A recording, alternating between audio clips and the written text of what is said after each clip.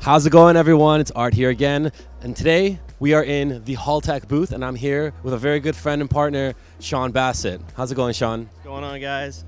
So you must have seen Shawn on the internet. He's been around for a while. He's a big time racer, and this is his personal race car, the Datsun Z. Tell me about the car. Like, what's it for? What's it have? Yeah, so it's what's left of my 1974 240Z. Not much actual 240Z left. We just left the bare minimum of what the good stuff was, cut out all the bad, which is basically made me do this to this thing. Yeah, we use it for Pikes Peak racing and global time attack events, and yeah, she's been tried and true and our little workhorse. What kind of engine and drivetrain do you have in this? So it's an aluminum 5.3 out of a Chevy Silverado, but it's a fully built, motor. There's not much stock stuff left in it. It's got a Garrett G42 compact turbo and can make about 850 horsepower easily. We never run in at that because the car weighs about 2,600 pounds, so we keep it about 600, and it's still ultra scary to drive. And then we've got a BMW DCT paddle shift transmission behind it, 200 millisecond shifts, so it's pretty scary. Talk to me about your shop, because you have a lot of customers that come by and you kind of do a turnkey installments for race cars. What if a customer were to walk through the door, what could they expect out of your shop? Yeah, so we're pretty known for doing time attack ground up builds. So we'll take your rolling chassis of your favorite platform and then essentially turn it into something like this all in house.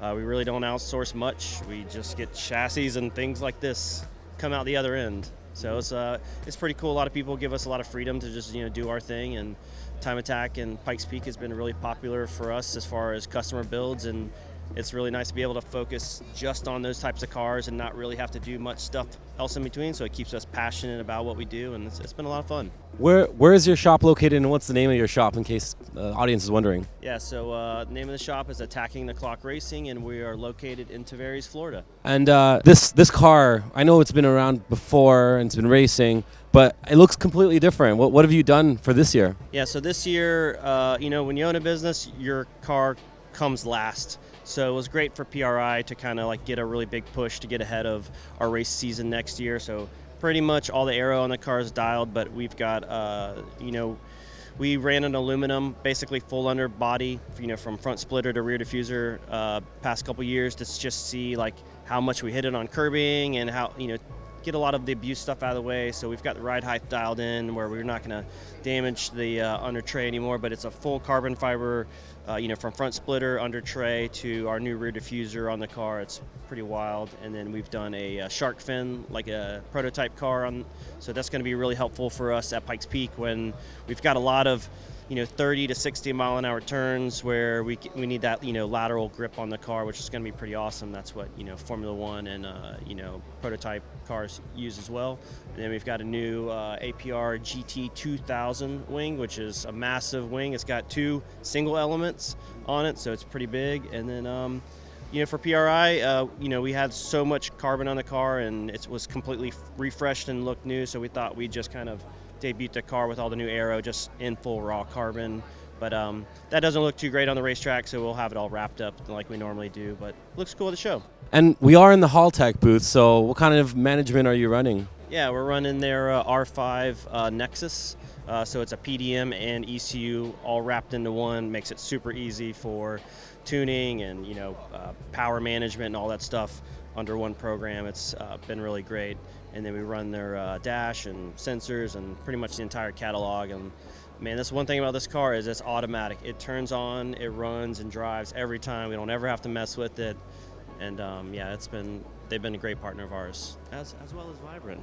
Well, it wouldn't be a Vibrant interview if we didn't talk about the fabrication. So I know you have awesome titanium on here and some other really cool things, HD clamps. What do you have in terms of the fab work around it? Yeah, so basically everything is an HD clamp, from end to end, so our intercooler to throttle body. Everything that we can use from Vibrant's always been, the other thing too is reliability. We don't get a whole lot of track time, and Pikes Peak you got one shot, so it's crucial for us to use the best parts we can possibly source. We used Vibrant well before we were partners with you guys, as you know. And it's just crucial that, you know, all our end-to-end locations are nice and sealed, and they're automatic as well. We don't have to worry about, you know, any kind of issues. So. And I appreciate that a ton. You're a fabricator as well. When it comes to actual welding and stuff, what do you like about the Vibrant parts?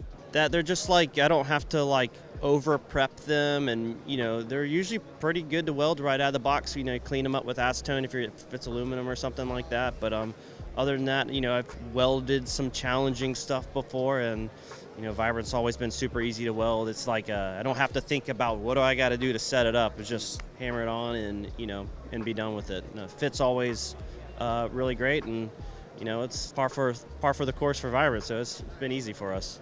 Awesome, man. I really appreciate you saying all those great things about us. If our audience wants to find you on social media, what do they look for? So our shop account is at Attacking the Clock Racing on Instagram, and my personal one is at Shawn B26. You can also check out attackingtheclockracing.com for bookings and services and all this, you know, kind of stuff that we do. Awesome. Thanks so much, Shawn. Appreciate the time. Make sure to like, subscribe, comment below if you have any other questions. I'm sure Shawn will jump into the comments and get back to you guys. We'll catch you on the next one. Thanks.